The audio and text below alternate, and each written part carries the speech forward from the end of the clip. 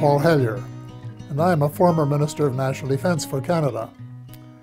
This disturbing message is for the several million Americans and others who were kind enough to listen to the 22-minute presentation at the Citizens Disclosure hearing in Washington in May 2013, and for anyone else who cares deeply about the future of their country and the planet Earth. The U.S. is in grave danger. Strangely, the peril is not from foreign enemies, but from enemies within. So I beg you to listen to a summary of the major problems, followed by some suggestions as to how the U.S. might be recaptured by loyal Americans, to the enormous relief of friends who have been watching helplessly from the sidelines. The stakes couldn't be higher. So I spent the 15 months following the Washington hearing feverishly writing a new book, incorporating what I think every American has the right to know and must know to end the incredible naivety observed at the citizens' hearing. The name of the book is The Money Mafia, A World in Crisis. Most of my friends, both American and Canadian, tend to agree that the world is in a state of crisis. But very few are aware that the problems are not natural phenomena. They have been engineered by a very tiny elite group of rich, ruthless, and power-hungry people who have been deliberately keeping the majority of decent, hard-working taxpayers totally in the dark. The iron veil of secrecy is now nearing the end of its 7th decade. When World War II ended, little attention was given to Operation Paperclip, under which hundreds of Nazi scientists were brought to the U.S., given new identities, and then appointed to important jobs in the military and elsewhere. Some of them would have been aware of UFOs and the ET presence from their experience in working with them in the 1930s. The American military began to take the subject more seriously after retrieving one of the vehicles that crashed near Roswell, New Mexico, on July 4th, 1947, and decided to back-engineer its technology, which was light years more advanced than anything that we had known.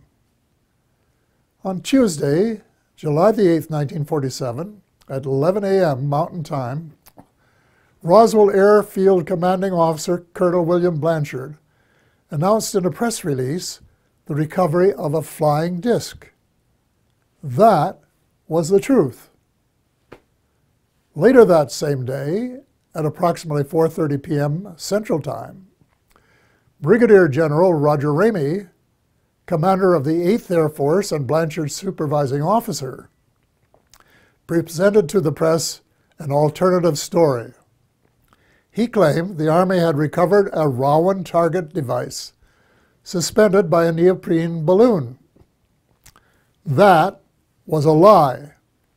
In fact, it was the cornerstone lie of what was to become a cult of lying and disinformation that is still United States policy today, 68 years later.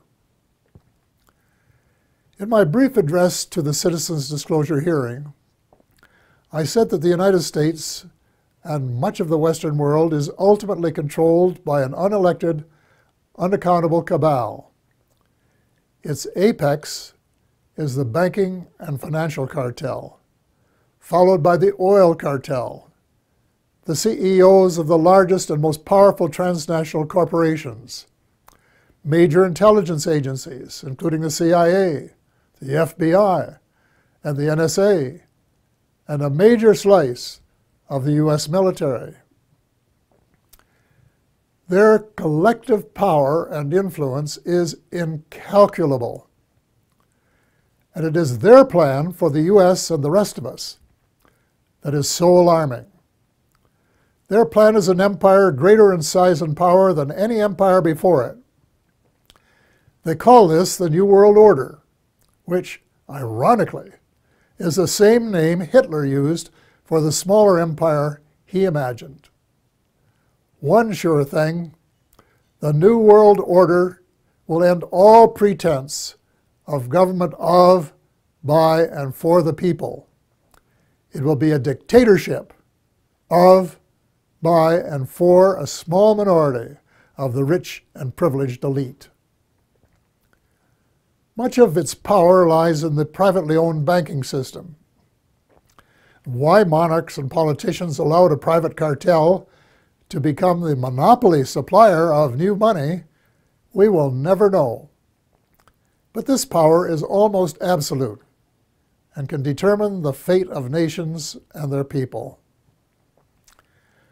A system where nearly all money is created as debt, and debt that has to be repaid with interest, but where no one creates any money with which to pay the interest, is a dead end that leaves debtors with no alternative but to borrow the money to pay the interest and go deeper and deeper into debt.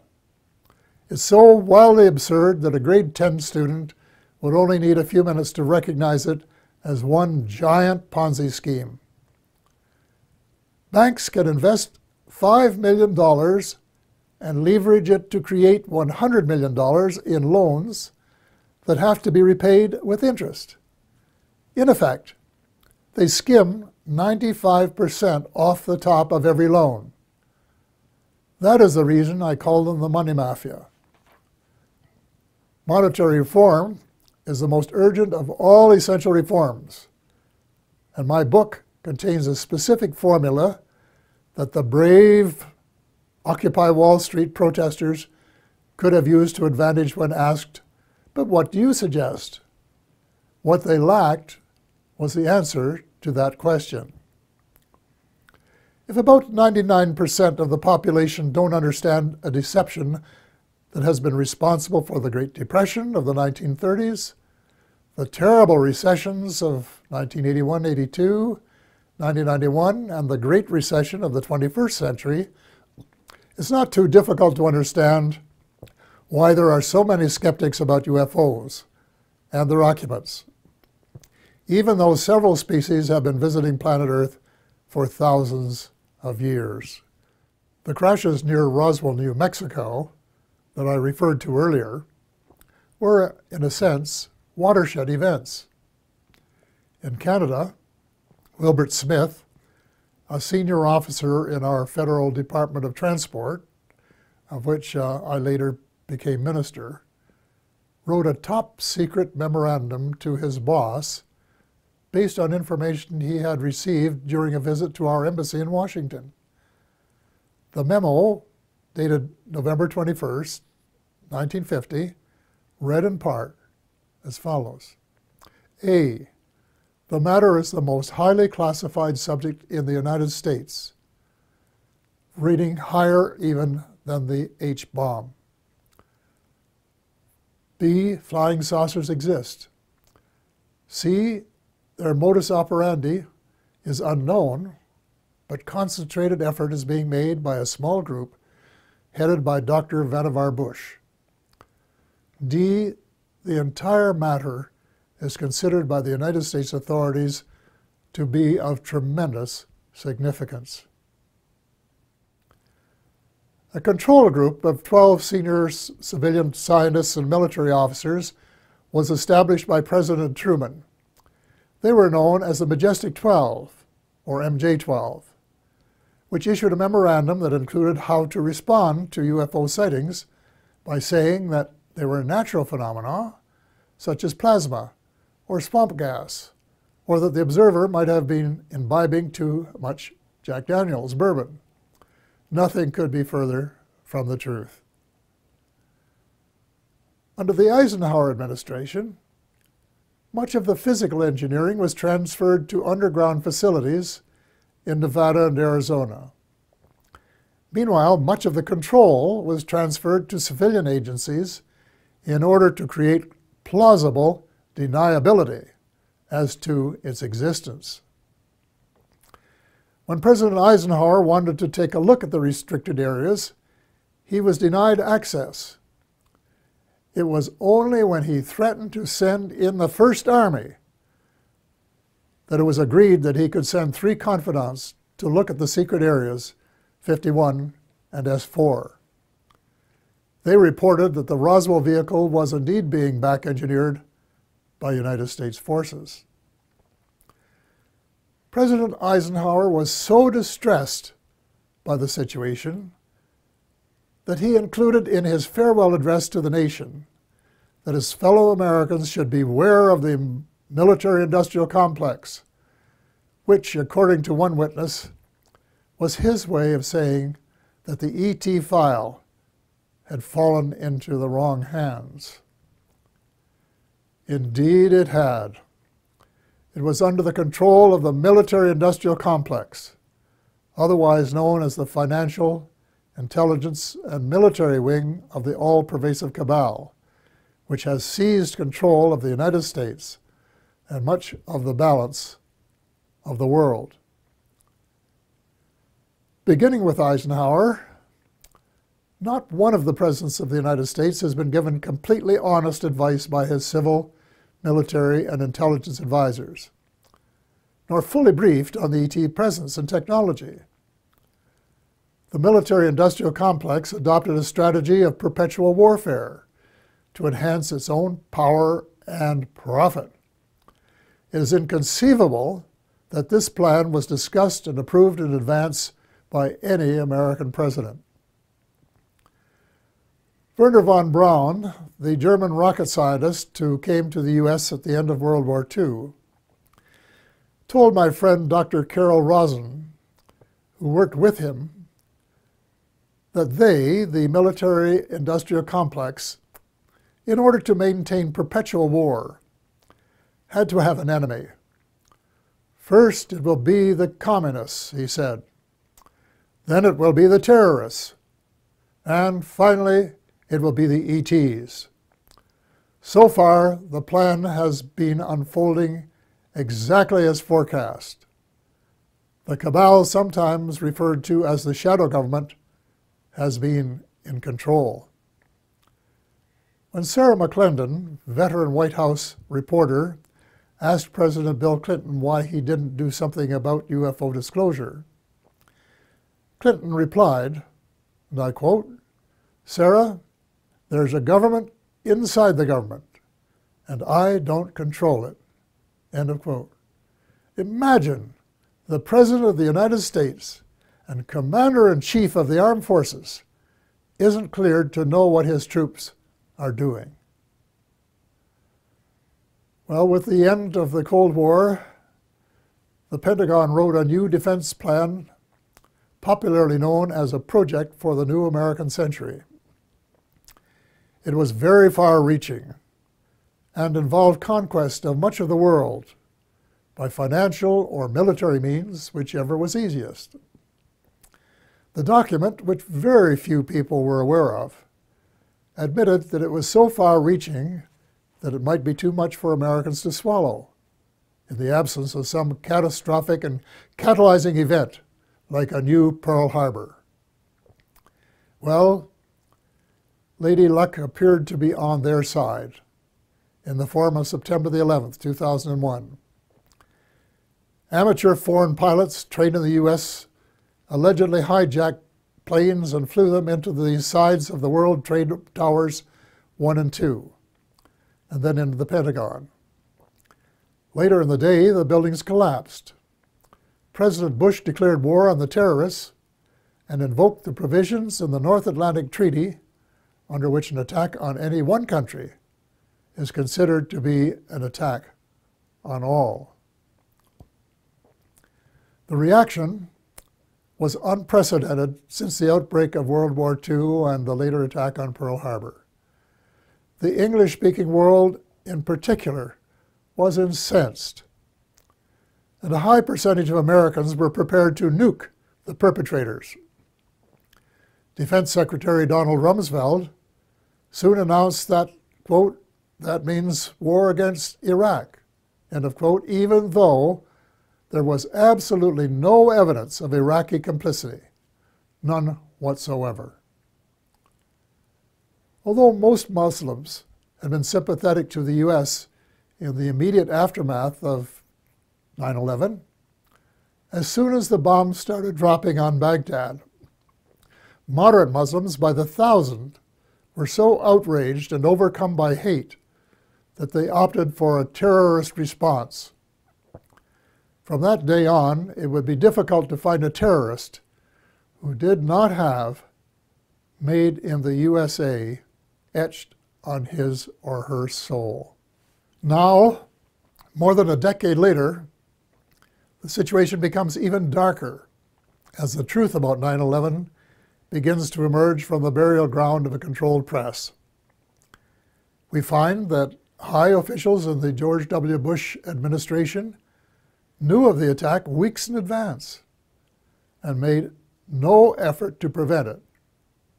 On the contrary, the evidence points to complicity when we find that not just 2, nor 3 buildings collapsed, nor 4, nor 5, nor 6, but 7.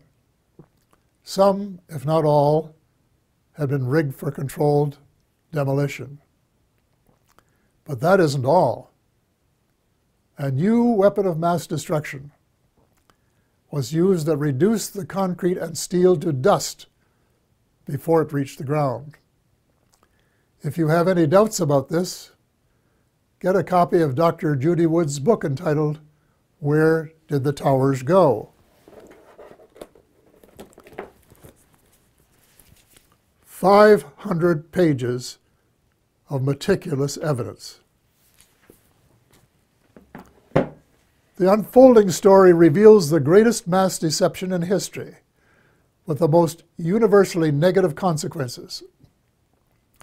Far more important than the long lineups for security checks at airports. We have been stripped of our civil rights one by one, including, I regret to say, habeas corpus, reversing 800 years of progress. Country was set against country, religion against religion. Words like peace and negotiated settlement, which had been possibilities before 9/11, were lost in the jungle of lies. The cabal, also known as the military-industrial complex, was not interested in a just settlement. It wanted perpetual war, and that was what its heinous deception achieved. It also robbed the once great United States of America of its last vestige of moral leadership.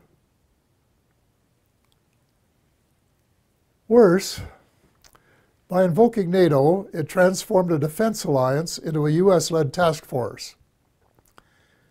And by recruiting former countries from the Soviet Union, an obvious provocation to Russia, it has managed to create rumblings of a new Cold War. The danger lies in the fact that the New World Order is not limited to old boundaries and concepts of empire, and we seem hell-bent toward a third world war. Horrible beyond human imagination. It must not be allowed to happen. Almost every president since Eisenhower has been under the control of the cabal, and President Obama, regrettably, has been no exception. Before he was sworn in as a new president, I saw a picture of his economic advisors, and I said, uh-oh, the same old gang who permitted the Bush recession. Nothing will change. Then when the president persuaded innocent allies to join in a second unwinnable war in Iraq, and a senior U.S. military commander confirmed that it would take several years to win, it was obvious that President Obama was playing the military-industrial alliance game, and that it would be the only winner. Extreme Islam is an ideology, and it can't be killed by smart bombs. Most ISIS recruits begin as young idealists who are repelled by the way the world is being run and are looking for a better way. any effective strategy must be to win their hearts and minds, and not just to kill them and make them martyrs to a cause. Step number 1 is to convince President Obama that the policies of his predecessor benefit no one but the arms manufacturers. So all non-Muslim members of the coalition should withdraw from the war against the Islamic State and begin to reverse all of the wrongs committed by the West in recent years. Hate him or love him, President Obama is the only person in the world with the power to lead a penitent United States and its misled allies in the moral and spiritual revolution essential for a world of peace and justice, where the human species has a fighting chance to survive. The transformation has to be reversible before the next U.S. presidential election, which could be the point of no return. Ultimately, the Muslims must be allowed to settle their own problems. Before 9/11, Iraq was a Sunni dictatorship that treated its Shia brothers and sisters badly. The U.S. deposed Saddam Hussein and established a new Shia majority that treated its Sunni minority unfairly. The seeds of further conflict were born. The Muslims must resolve their age-long differences as Christians and of different denominations have recently been able to do. Perhaps the United Nations might be invited by the Muslims to convene a meeting of both temporal and religious leaders in search of a better way of settling grievances and differences. Meanwhile, it's time that all the Abrahamic religions, Christianity, Judaism, and Islam, kissed and made up. I was in my 80s before I knew that Allah was my God. My guess is that the majority of Christians are equally ill-informed. And the Israelites should start treating Palestinians as the blood brothers that they really are, instead of as inferior beings. It is wise to remember that the original covenant with the Creator applied to all of Abraham's children, and not just to the favored few.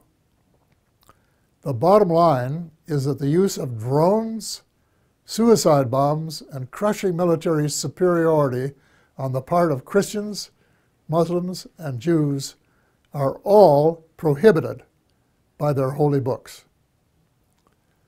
The next step is to persuade all the major religions to practice the one principle that they have in common, which is to treat others the way they would want to be treated if the roles were reversed. Universal practice of the Golden Rule would transform the world. I get hundreds of emails from decent Americans and like-minded individuals in a dozen countries who want nothing more than the end of militarism and a massive shift in priorities toward universal peace and justice. Quite a few are involved in small projects that are making a significant difference at the micro level. But most of them are realists and recognize that the cabal doesn't want peace and justice. It wants power, wealth, and empire. So what can an individual do in the face of unprecedented power and wealth? The cabal, headed by the banking cartel, has almost unlimited financial power. But we, the people, have the numbers and must combine our limited power to form a critical mass that can move mountains. There is no guaranteed formula, but an educated guess would be that if 5 million decent and determined Americans got a copy of The Money Mafia, A World in Crisis, read it carefully, and then actively supported the comprehensive action plan set out in it, a miracle could happen. Each one of the 5 million would have to write a personal letter to the president, their senator, and their congressperson, demanding action forthwith in each of the critical areas in the same spirit of bipartisanship that would be expected in a war to save the world, which is exactly what is at stake. I am not going to repeat the list of essential reforms here, except for a few key items. The U.S. should play a leadership role in ending the private bankers' monopoly to print money. Actually, it isn't really money, it's just credit created out of thin air, a computer entry, and restore some of the power to the people that is rightfully theirs. President Obama can mint $2 trillion platinum coins to get the ball rolling, while legislation is prepared to take over the Fed and establish a 100% publicly owned central bank, a central bank of the United States. There cannot and will not be peace and justice on earth while the Fed continues to exist. Speaking of justice, if President Obama really wants a place in history as a friend of the 99% rather than the 1%, he can fast-track the Trans-Pacific Partnership into oblivion. Even the name is a lie. There is no way it is a partnership.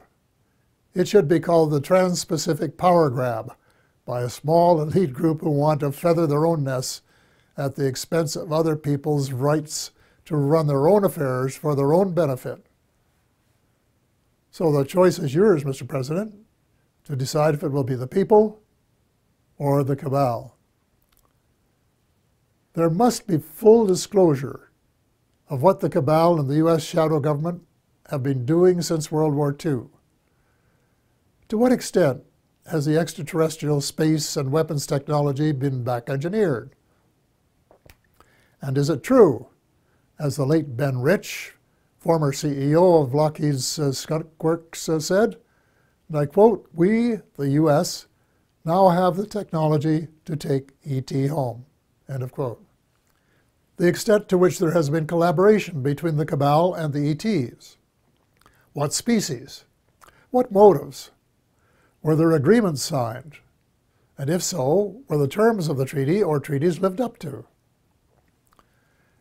To hear the truth emerge after so many years of continual lies and darkness will require either that the National Security Act of 1947 be rescinded or suspended, with a general amnesty so that decent Americans can tell the truth without fear of retribution. A kind of truth and reconciliation process will be required. Then there are the positive benefits that must be pursued. The President must issue an order that would release the secret patents on exotic energy and make them available to the world. The secret technology, in combination with a flexible financial system, will make it possible to convert from an oil economy to a clean economy in 7 years.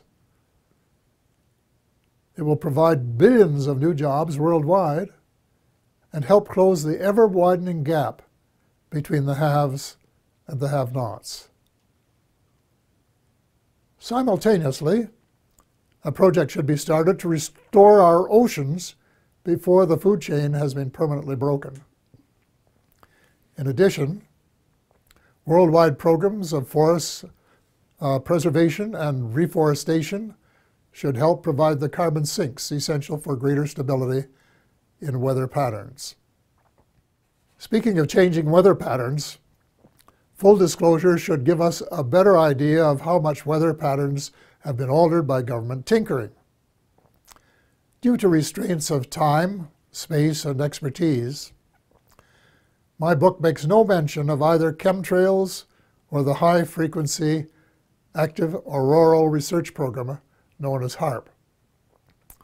But from what I have heard and read from credible informants, I would say that they are Satan's illegitimate Siamese twins of death and destruction.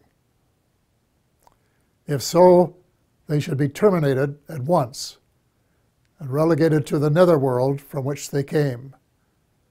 And before the people of the world become aware and launch a $10 or $20 trillion class action suit against the United States Air Force, its contractors, associates, and suppliers. A visit to the battlefields of World Wars I and II in November of last year affected me profoundly. The slogans were everywhere. Never again. We had seen the horror of man's inhumanity to man, which was sordid beyond belief.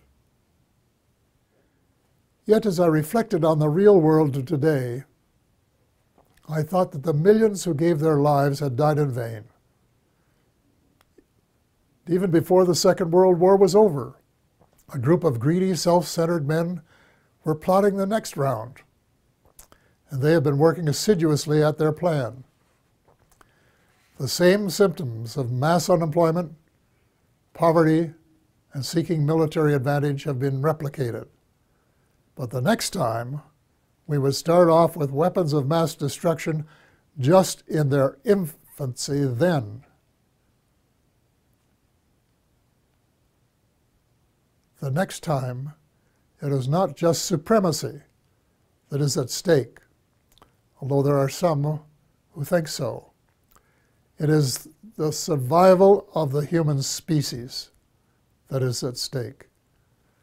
God will not be mocked. We have been given the choice of making our planet uninhabitable, as we have been told some other species have done. Or we can move in the opposite direction of peace, love, justice, and cooperation for the betterment of all, rich and poor alike. We have been given a few months, not years, to change course before it is too late. The choice is ours.